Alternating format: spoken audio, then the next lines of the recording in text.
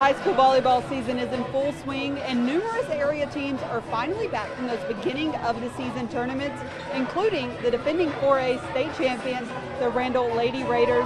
The Lady Raiders are back at the House of Doom tonight for the home opener of the 2023 season as they play Lubbock Cooper. I caught up with head coach Haley Burns before the match, and she said that the team is excited just to be back home. It's an electrifying atmosphere here at the House of Doom, and that she likes to keep Lubbock Cooper on the schedule every year because they're just great competition for this squad. First set, Jordan Gove with the save there. Bump from Sydney Soria.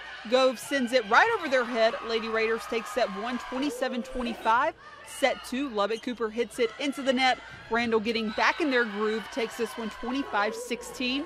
Match points, Gove sets it to Soria, and she catches them off guard. They win set 3, 25-15 for the sweep. I love being in the House of Doom, and I think that's one of our, I think it's like one of our things. People don't really like to come play here. I know when I was an opponent playing against Randall, I hated playing in this gym, and so it's just good to be back playing in our gym with our fans and our people, our communities.